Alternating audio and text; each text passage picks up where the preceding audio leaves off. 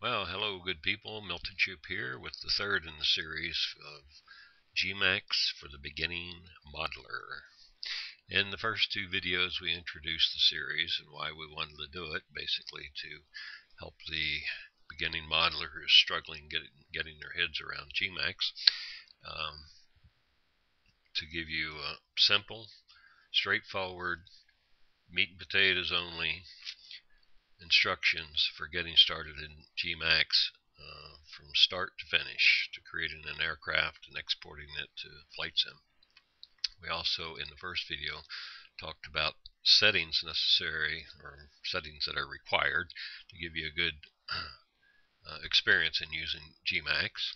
In the second video, we basically explained the things that we'll use on the menu bar, on the toolbar, and introduced the command panel, the viewports, and spent most of the time talking about viewport management or viewport viewing tools, which are these 8 in the bottom right. With that said, this video is going to focus on creating, using the command panel to create objects. And there's a number of different command panels, and essentially they are create,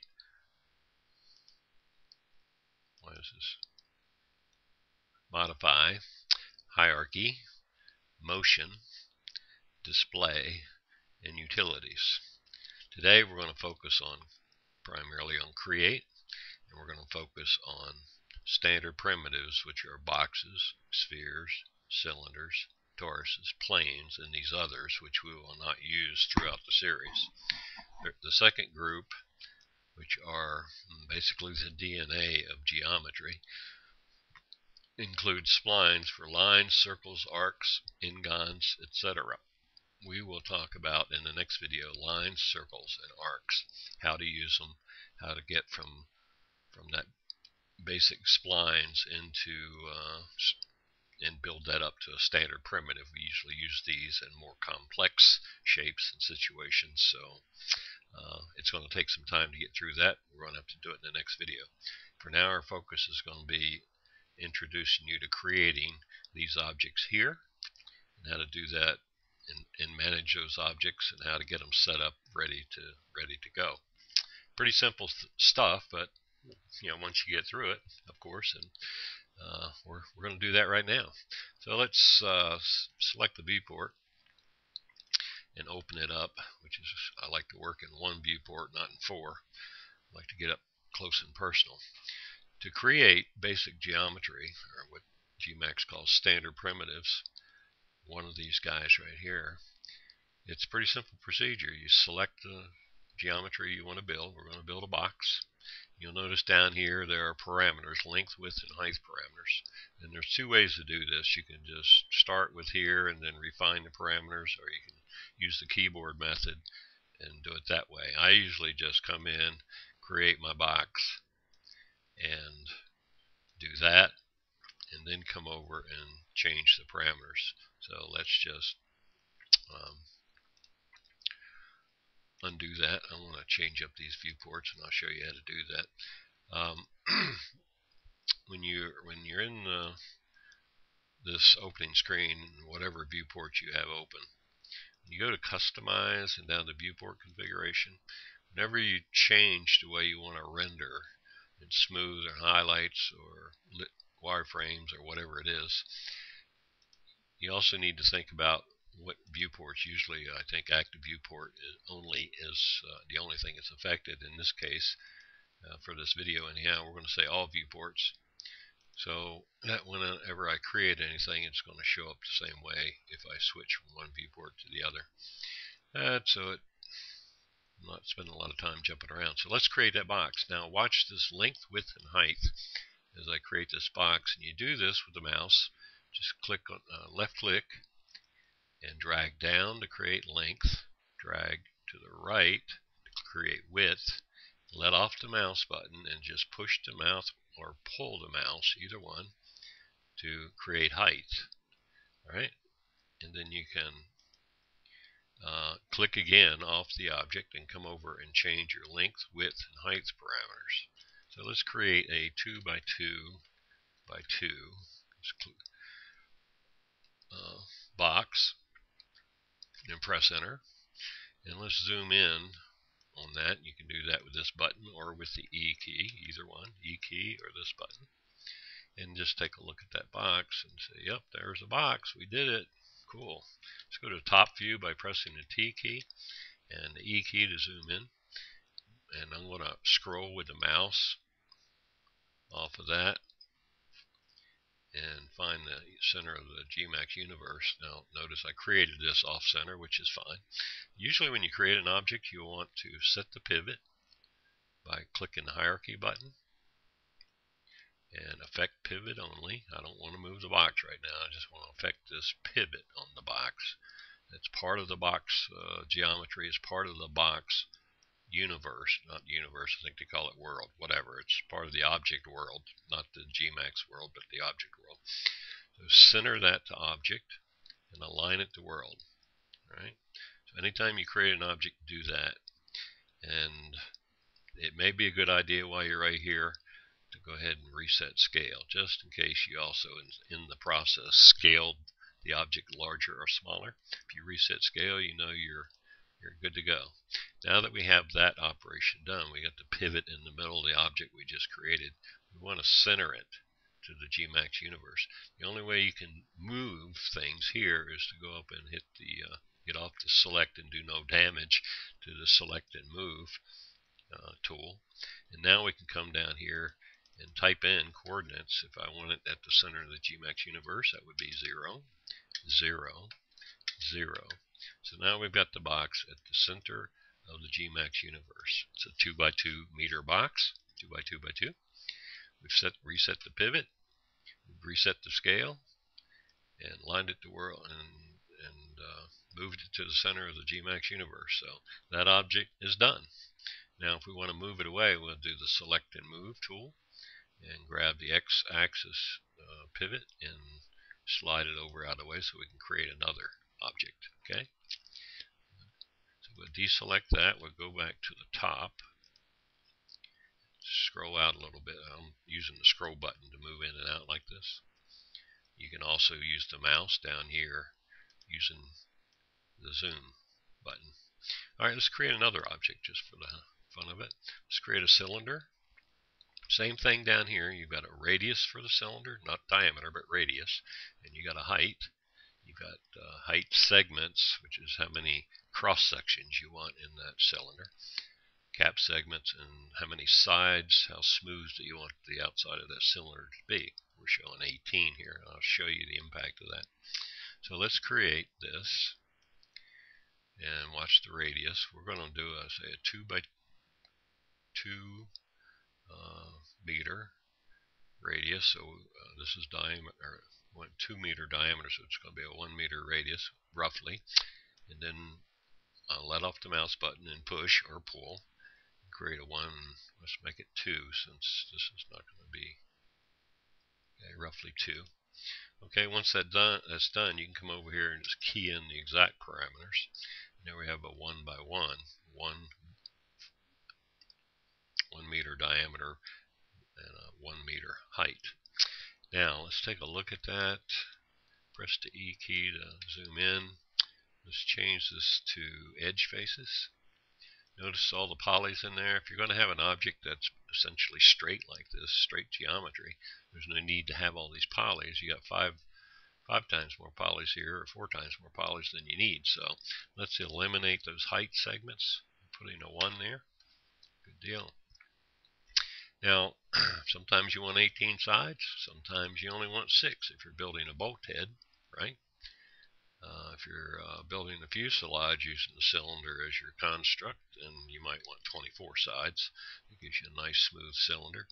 Now if you're building for CFS3 or you're building AI aircraft, you don't want it that high. You might only want 12, which would be fine for AI, even a 10 for the 100 LOD. So just some things to play with there. Okay, so that's that. So now that we've created it, let's affect pivot only, center to object, align to world, and reset scale. So all those things are done. We know that that guy is good to go. Let's move it out of the way here. Well, let's tell you what, while we're right here, we'll go ahead and center it first. Now we can move it out of the way now that we know it's right on the line. Alright, let's go create a sphere. Spheres are just nice big round worlds, if you will. And we're working with radius again here, so make it about 1. And come over here and key in a 1. So we got a perfect 1 meter radius here. And notice all the polys in this bad boy. There's a lot of polys. And that can be a killer if you have much of that going around. So the way you change that is change the number of segments. Usually I use somewhere between 12 and 16 if I'm putting this in the virtual cockpit. That looks a little rough, so maybe we go to 16. You might be able to get away with that. And depending on how you're using this, you know, you might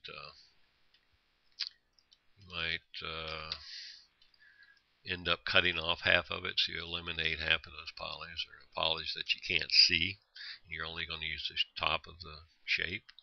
Or who knows, the side of the shape, you could use it this way to create a canopy and stretch this thing out.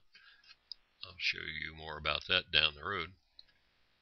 Alright, so now that we got that created, we'll effect pivot only, center the object, line the world, and reset scale. Boom, boom, boom. Scale shouldn't be off unless you accidentally or on purpose scaled the object. Okay, let's get off of that and create a planar. Notice same thing. We'll pull down for length, go across for width, and come over, and if you want to make this 6 by 4, a little big, isn't it? Let's bring it down to 4 by 2. About that. And then you see these segments in here. If you have no need for all those segments, then just change these to 1s. So you got 1 poly here representing that planar. So if you right click off of that, then that finishes that operation. And if you want to, you can go ahead and do this. Very good. Then there's a planar. That's basically it can be used for creating mesh for an airfield, whatever, if you're building scenery. I usually use them to map a texture on if I'm modeling a particular part. You know, it's a good handy way to create 1 poly, map a texture on, and then build something against it. So that's that. I guess we have time here. Let's see. Yeah, we got time. We can create, or try to create.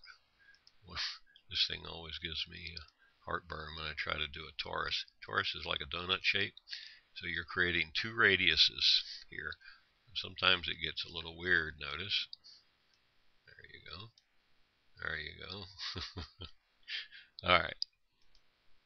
Now, radius 1 is the radius of the outer part of the donut, I think. See what that does. And radius 2, I think, is the radius of the hole. So let's see what happens there. Yeah. No, that's radius. Radius 1 is the hole size, right? Radius 2 is the outer donut size. So let's play with that a little bit. Alright, and where do we use this? You can use it to build tires. You can use it to build your control column on your steering wheel and your control column. So things like that. You know, these can get pretty heavy, but like for a tire, what you usually do is cut out these center polys here, and then you can vary these segments, of course, to get a different look to it. Smoothness of the tire, you don't want that kind of tire in flight sim typically. I mean, that might work for a low poly version, but for a high poly version, you want segments more like 24. So, you could use that to build tires, and simple ways to add the wheel inside, and we'll show you that when we go building gear. Alright, so that's a little bit about what that's all about. While we're right here, click off that with a right click, and then we'll go pivot only, center, line, and scale. Boom, boom. There you go. Standard primitive geometry, standard primitives. This is how we get started usually with building stuff. So these are some of your basic tools, basic constructs from which you will modify and shape and use for other reasons too, cutting tools and what have you. So a lot of things you can do with this, and a lot of ways it could go. And we'll get into more of that when we get started here. So what I'd like you to do before you watch the next video is just spend some time creating these objects and playing with the parameters, getting comfortable with what's here. Hit the G key and get rid of that grid. And do what you want to get comfortable with playing with the parameters and creating these objects. And once you're comfortable with that, come back for the next video, which we'll talk about splines, the DNA of all these objects. So, and they really help you create more complex shapes and then put some skin on them, and you end up with something very complex done relatively simply. So looking forward to seeing you back here. I hope this video has been helpful. Comment down below if you will, and I'll look for you on the next video. Have a good day.